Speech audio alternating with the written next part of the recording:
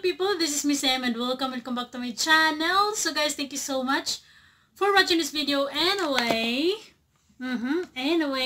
so kakatapos na ng Prima Donnas. As usual, nakapanood ako today. Good thing, good news dahil maka-reaction video ako about sa the whole episode and pa-teaser for tomorrow. So ang nangyari kasi kanina guys ay talagang ay nako, ewan ko ba, kung ako lang ba, dahil sa buong episode talaga, ay bago pa man nagpakita si Kendra, alam ko na sa likod nito ay malungkot dahil wala si Mai, pero nagiging masaya ako habang nanonood dahil sa wakas, ito namang si Ella at si Lenlen, alam mo yon, kumain na sila. So, habang kumakain sila, talagang yung tipong kain na parang wala nang bukas, yung tipong isang linggo kang hindi kumain at nakakita ka ng pagkain na kain ka ng kain dahil nga daw gutom na gutom sila dahil puro kasi sila ayoko nung inaaya sila ni Lady Prima. So yun yung nangyari, andyan na yung pagkain sa lamesa, hindi agad kinain kaya ginutom, tapos kung makakain ngayon parang patay gutom. But anyway, masaya ako dahil kumain sila at naabutan sila ni Jaime na kumain at sinaluhan na rin sila ni Jaime at merong pasurpresa si Jaime sa kanila dahil i-visit nila si Mai. So, alam naman natin dyan na hindi lang si Linlin at si Ella ang magiging masaya once na i-visit nila dahil pati si Jaime ay talagang magiging masaya din siya dahil makikita na naman niya ulit yung crush niyang si Lilian. Alam niyo guys, masaya ako sa part na yon na binisita nila si Mai. Tapos super hug talaga yung silang apat, yung tatlo at saka si Lilian dahil namimiss ka nila ang isa't isa. Oo naman. Pero alam nyo, yung tambalang Jaime at saka ni Lilian ay gustong gusto ko din. Yung tipong alam mong may feeling sila sa isa't isa pero hindi nila ma-explore kasi bawal. Si Jaime committed, si Jaime may fiancé, may fiancé. Tapos, isa nito, minsan kasi yung mga malalalaki talaga, pag nandoon na sila sa mga babaeng gusto nila, tapos pag tumawag si Kendra dahil, Jaime, hello, saan ka na? Ayun, sinabi niya, sorry Kendra, dahil nandito kami sa mall, bumibili lang ng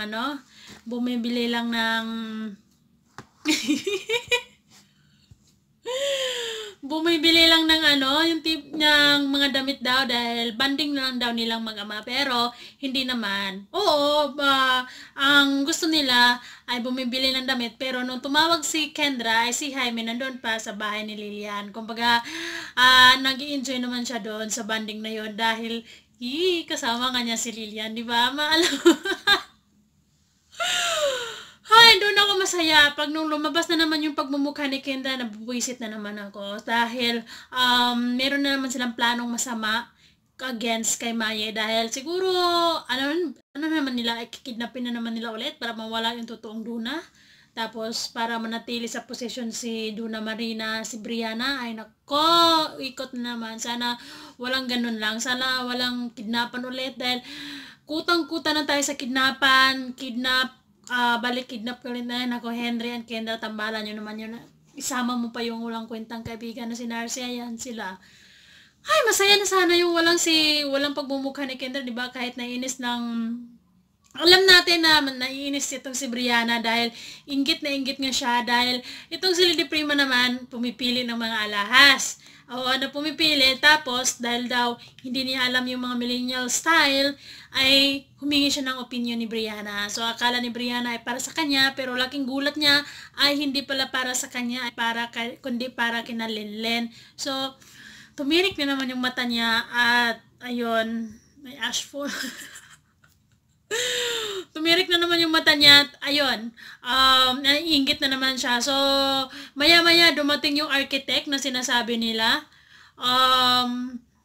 Anyway guys, don't forget talaga to wear mask dahil marami talagang ashfall and yun, napatakan yung mata ko.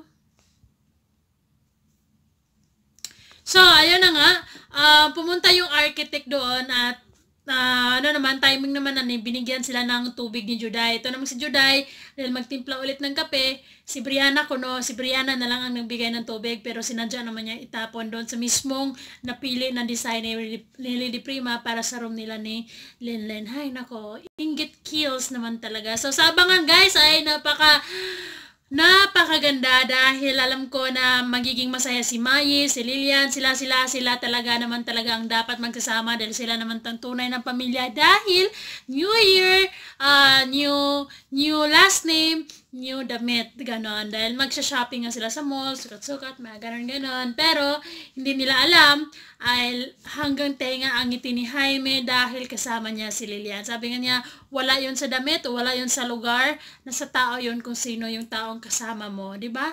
Nasa tao yon kung sino yung kasama mo na magiging happy ka. Hindi yon dahil sa lugar, dahil sa expensive gifts, pero kung mahal mo yung tao na yon, kahit na magkanda, hirap-hirap kayo, masaya pa rin siguro, sabi nila. Pero ako ayoko nun. So, ayan na nga, sa abangan guys, dahil meron na nga masamang plano itong si Kendra para sa kay Maye. So, siguro gagawa naman sila ng kabalastugan para mawala at manatili nga si Brianna. Ito naman si Brianna, ay nako, nakaisip na naman ng masasamang to dahil yung si Coco nag-joke sa kanya na, alam mo girl, ano ka nga promoted ka na ngayon dahil dati isa lang yung yaya mo, ngayon dalawa na. So as if naman na magiging yaya niya si Ella, di ba? No way ka kay Ella, Brianna. So huyo ka talaga, in your face ka talaga ni Ella pag yun ang utos-utusan mo dahil kukutusan ka talaga nun. But anyway guys, sa buong episode, ang buong masasabi ko, okay naman. Although alam naman natin yung given na yun na may part sa puso natin na medyo malungkot dahil hindi sila kumpleto, pero okay naman dahil binibisita naman sila, lahat sila nag-a-adjust ng mga pangyayari, pero sana bilis-bilisan nila yung yung DNA na yon. Nakakainis din tong si Jaime dahil puro makamama, masyado yung makamama. Nakakainis yung ganong lalaki, yung nakadepende sa nanay lagi ang desisyon, walang sariling walang sariling paninindigan. Although ay naman siya matanda na siya, di ba? Ay, Jaime, kung ako sa'yo, dahil sabi mo magaan yung loob mo para kay Mayi, gumawa ka ng paraan para maiklaro ang resulta kung ano ba talaga dapat, bakit hindi siya nagmatch sa'yo nung una. So ngayon, gawan mo ng paraan para magiging happy na yung tatlo at tatawagin ka na nilang Papa.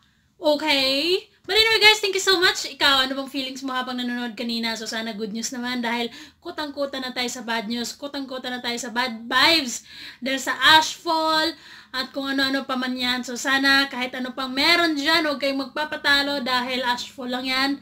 Although, nakakaano talaga yung ashfall, nakakabahala, lalong-lalo na sa mga taong maraming allergies sa katawan, maarte, ay talaga, pangontra sa inyo ay ashfall. So guys, thank you so much. Bye!